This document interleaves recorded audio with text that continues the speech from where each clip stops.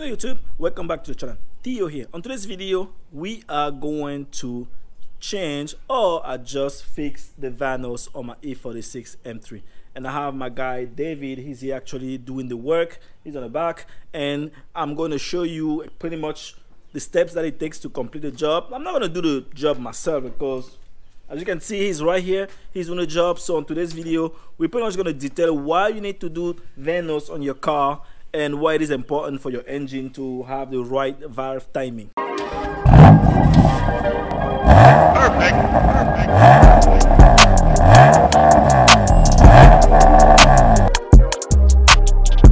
This is what the S54 engine looks like when you remove the cover. And when you have your valve cover off, you can see the camshaft, and the Vanos normally sits here. And luckily for me, my tabs were good. And so what the job that we're going to do today, we're going to adjust the shims, and then the shims are literally looking right in there. It's like little things that sit in there, and then that's what adjusts the timing when this rotates.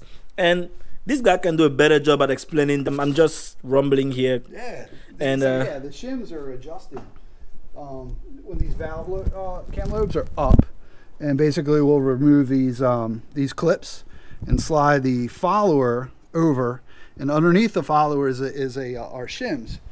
And what they look like, I have a bunch of shims from previous jobs, but these are the shims, and there's varying sizes. So you measure, and if it's out of spec, you measure this, take the shim out, measure it, and then you put in the next available size up.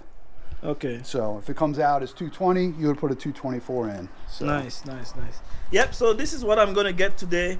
We're gonna fix all the Vanos, kind of like a rebuild, and then do the valve adjustment. And we're also gonna do a vac exhaust hub with a larger tabs. Yeah. And that'll prevent these from ever breaking. So. Yep. So I'm gonna put David contact on the description in case you want to do this job. You can contact him. He's pretty great, and he can give you any details about part links and whatnot. So if you have questions, reach out to him. I'm the wrong guy for this in this case. So I'm gonna let you guys know again once we are done, but this is pretty much what's going on with my car. Engine looks really nice for 144,000 miles. Looks excellent. This is not looking bad. Not at all. All right, so I'm gonna show you guys when we are done. One more thing you want to show them. These also, these cam bolts, the intake cam bolts tend to come loose, these guys. Okay. So there's updated cam bolts that we're going to put in there also, and use some blue Loctite. Nice. So they won't come loose. Nice. Another update, you can see here that we already put the VAC Motorsport exhaust hub right here, and you can see the tabs here are much beefier. Now, compared to the factory one, if I take the factory one, you can see here the size difference between the factory right here and then the VAC. Now, this is just so that whenever we put the exhaust pump, it's going to fit better and will not have that vibration noise that sometimes people will hear. VAC Motorsport, you can put that right here if you don't want to use the basin, and use your factory exhaust hub pump disc. Now, this one, you guys know, upper chain guide, as you know, broken. Most of the time these are always broken. That's the new one in there. I'm not sure if you can see right there. That's a new one, and it's a better material, and that one will last longer. This is one of the reasons why it's important to do the Vanos, because you have the chance to address all these things. Now you can see we have new bolts also here. It's going to torque them soon enough, and yeah, that's it, man. Now this, you can resell it if you want. I probably will resell this. If someone is interested into this, let me know and I can ship it to you for a fairly price.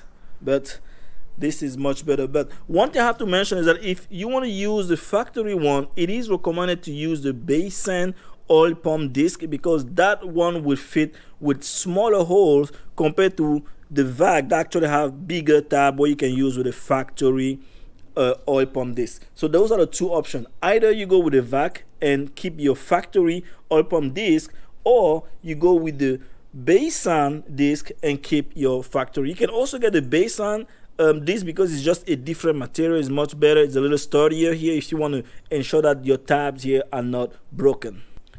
Another point that I wanted to make is that whenever you open your valve cover, you can see that your engine, pretty much the top part is exposed, and depending on how clean this is, it will tell you a little bit about the history on the car. If you see there's a lot of gunk and black dark residue, that means probably the previous owner or one of the previous owner were not taking care of the car properly, oil changes were not done, you know, when they're supposed to.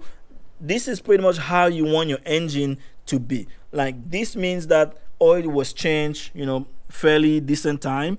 And yeah, this is nice here whenever you are about to do the valve adjustment, because after he mounts the Vanos, that's pretty much what he's going to do. That's why you have these things right here. You have to put that. I mean, I'm not a big into this, but I just kind of know the procedure to do, but I prefer David to do it because, you know, he has the experience. That's why I contacted him to come and help me out with this job. The engine bay is looking nice, and he did remove the fan, and now I can clearly see. Probably we'll have to clean up that oil right here on the belt, but in the future we'll have to change these belts. Actually put a electric fan here because that will probably help me out. This is all the part. This is my valve cover, looking really nice, and that's the fan. That's everything else right there. So back at Toyvex E46 M3, we did the Vanos bulletproofing, valve adjustment, and the VAC engineering exhaust hub. So, as well as all new seals, Bison seals, and this is our first startup.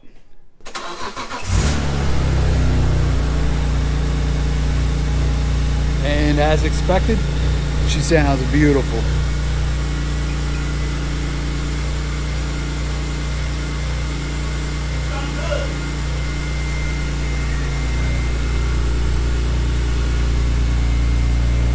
You don't hear the ticking anymore, huh? Yeah, that's an upper chain tensioner.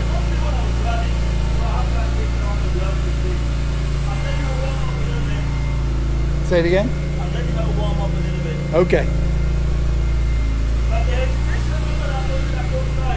like slide, I don't hear anything. Right. Well, first start up with the Vanos, because the pressure, it's not pressurized. Yeah. It should have went like this a little bit. Well, in the very first, for like a second.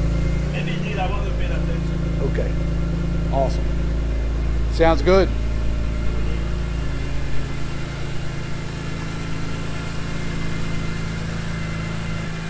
Nice, man. David, man, you did me dirty, man. You did me a fantastic job. That's what I mean by dirty. Oh man. Woo! Yeah, she's ready to rock, bro. Oh, you know we're gonna take her down the block. Yes. The Vanos is swapped, rebuilt, I meant to say, and valve has been adjusted. Engine is clean and better. I took it on a test drive. Man, the car, I feel like the car gained a little bit more horsepower, and it is just nice, driving nice and lovely. Man, thank you again, David, for stopping by, helping me do this really quick. I'm going to put his information on the description. If you want to get your Vanos done on your E46 M3, hit him up, man. You know, he's a cool dude. He's going to give you so much technical details about the S54 engine. I did learn a lot from him today, and yeah, this is a job that I really wanted someone that has a lot of experience really tackling it, and you know, for me, because I just didn't feel comfortable doing it myself. Man, Vanos is something that, you know, it controls the car, and the valve adjustment is important because when you have the wrong timing, the car will not perform the way it is supposed to. The Vano also help adjust the timing on the car, and so all of that work together. So whenever you're doing your timing or Vanos, it's good to just do them as a pair so that you have a good engine. Now Vanos, usually once you do it, you change the part, you put good part. You may not have to do it again for another 100,000 miles, but what I'm going to say is that each time that you do your valve cover gasket, you check for the Vanos just to make sure that your tabs are good or whatnot. But it is important, and if you get codes, you might just swap the solenoid and fix that just to make your car back in shape and ready to go.